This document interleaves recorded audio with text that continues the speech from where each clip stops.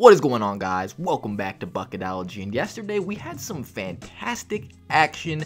Peak entertainment was this Warriors-Suns game till about 2.5 quarters in. I was thinking, man, this is so lit, game of the year, but something happened in that middle of the third quarter where Klay Thompson just got extremely cocky. He was waving the 4 fingers in Devin Booker's face, a lot of jawing, talking, and they got this guy out of there. I mean, I don't know if I necessarily agree. Obviously, we can't hear exactly what he was saying, but if he was just telling Devin Booker, yo, look at the hands, talk to the hands, you know, I don't really necessarily think that justifies an ejection, but hey, maybe he just wouldn't stop. The refs were just like, yo, shut up. Let's play basketball, and he just couldn't put his hand down. He was like, four of them, count the fingers. This video is not going to be about Klay Thompson or the Warriors, who actually got pounded, straight up murdered after Klay Thompson decided to get the hell out of there. The Warriors actually just couldn't score the basketball as soon as this happened. It's like they kind of ignited a fire in the Phoenix Suns. The Suns were looking like a well-oiled machine. They were looking like a 64-win team, even though Cam Johnson completely sold a parlay of mine. I just needed him to hit 2 threes. This guy got 6 chances. Alleged sharpshooter,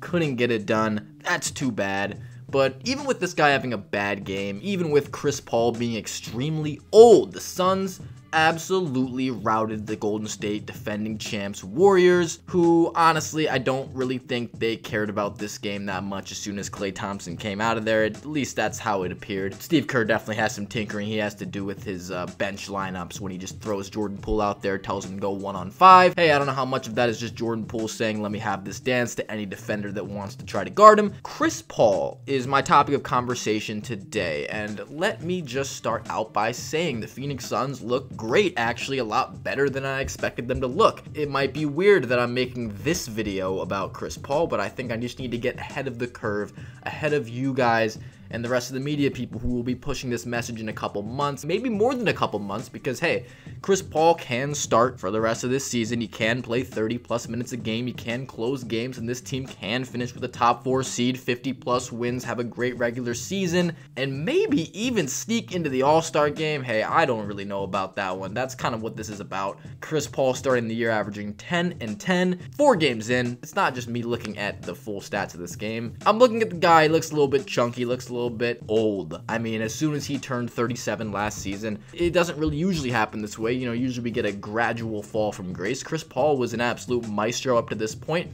He got his team to the NBA Finals just the year before, and he was 36 in those NBA Finals. So for him to turn 37 and just magically lose all his powers, I'm not really sure what it is, but just the fact that you got a guy at best 6 feet tall. He's not jumping anywhere. He's not sticking great defense anymore. He just doesn't have that same quickness. And yet, he is still playing at an all-star level at age 36, but at age 37, I'm sorry to say, it's just not the same player. I don't know why it had to happen like this. Look, I love Chris Paul, and he was one of my favorite players when I was younger, when he was on the Clippers. He just can't be featured to the level that he is in this team's offense, defense, just on the floor in general. Playing 30 minutes a game, having him close games is not a recipe for success. If this team wants to win a championship this year, and I know a lot of people might be rolling their eyes, the prospect of that possibility, like these guys don't have it in them. We saw what happened last year. It was just complete exposure. Well, if they move more away from Chris Paul, try to find a replacement, try to find new lineups that feature other players that are more capable of playing defense, shooting threes, being guarded. I mean, last night you got Draymond on him and just not even respecting him, just sagging off, allowing Draymond to play in the lane and just play help defense, and Chris Paul got some open looks because of that. But if this guy's only function is just to be a spot-up shooter because guys are leaving him wide open, I'm sorry to say he's not worth playing that many minutes. I know he is an incredible basketball mind. I know his leadership quality is out of this world and always has been, but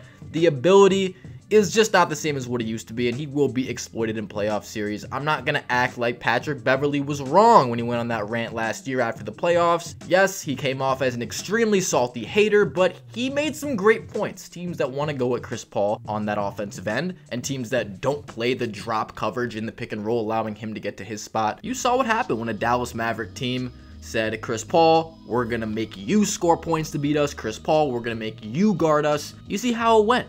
I mean, they totally figured the guy out. The blueprint is out there, not just to beat the Suns, but to beat Chris Paul. If he is in the lineup, he is a liability that can be exploited by great teams. I'm not saying he's a liability in general, But when you get to those tough stages, those conference finals, semifinals games, what have you, playing the cream of the crop, best of the best, and in a stacked West, as always, it is just not going to get these guys all the way to the championship round of the NBA Finals if this guy is one of your top featured players on the team. So whatever the Suns have to do to make this transition, it is very important that they start doing it, I think, sooner rather than later, so that their players are equipped to play how they are best suited to play in a playoff atmosphere, whether that means you're giving Ayton more touches, whether that means you're looking for Bridges and Cam Johnson to be greater offensive contributors, whether that means you are featuring Cameron Payne maybe in a starting or closing role. A change has to be made because in the end, this is not a team that wins a championship one that has Chris Paul as one of your super high usage players. I mean, we saw in the first game of the season, this team looked like they were about to be embarrassed once again by the Dallas Mavericks, down 20 points. They come all the way back,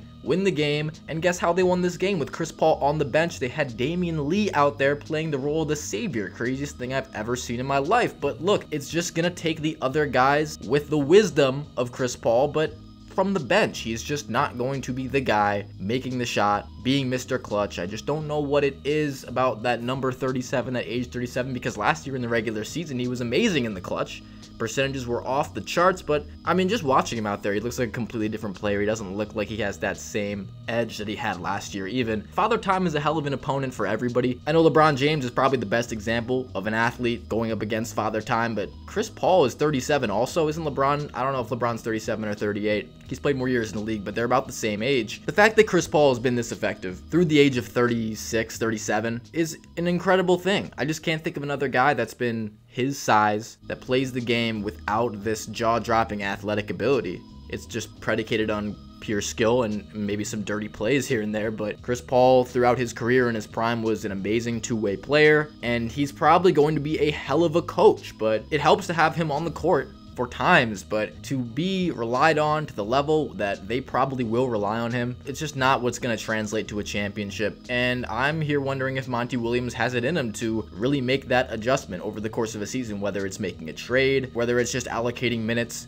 allocating usage to different places, because he didn't want to bench Chris Paul last year in the playoffs, even if he should have. Like Patrick Beverley's saying, you know, he was scared, or maybe not scared the right word, but Chris Paul has a lot of pull, a lot of power, a lot of influence, and he needs to be out there as far as he is concerned in those big moments. But when you're the coach of the year, when you have to make these big decisions that decide to make or break a championship, you got to make the right call. And this year, Monty Williams can't afford to make that same mistake. So that first game was a sign, I think, of things to come when they put him on the bench in that fourth quarter and come back. And Chris Paul to realize, hey, you know, I don't need to be out there to help my team to win. Maybe I just need to be on the bench and I can try to help my team win from there, because his influence still remains, regardless of how much he's playing. Him being in the locker room, him being on the bench, him being on the team, it's still going to help his players to play as best as they can and play the right way, the smart way to win each and every game. Yeah, I can't see him on the floor being that same effective player that he has been throughout his career. And, you know, it's a little bit sad. And Chris Paul, I know he has not been the greatest playoff performer, big game performer at the end of the day in these biggest games of your career. What do you have to show for it? But he's also been one of the most unlucky players as well. He just runs into an injury in the playoffs, it seems like, every single year. And, you know, hopefully there is some sort of redemption at some point, but at this point it's just hard for me to see him coming back into that all-star role, and I really don't see him making it this year or ever again, as unfortunate as that sounds. But Chris Paul has been a hell of a Hall of Fame career, and I have no doubt that he can still contribute, like I've been saying, to a team like this. But at the end of the day, it's just time to move on, to move out of that level of role that he has been playing so far with the Phoenix Suns. So that's going to do it. Let me know what you think about Chris Paul. What are you seeing from him? Do you disagree or agree with what I'm saying? Let me know. So yeah, I hope you enjoyed. I got another video coming out today, Trey Murphy, so check that out as well. And yeah, that's going to do it. Peace.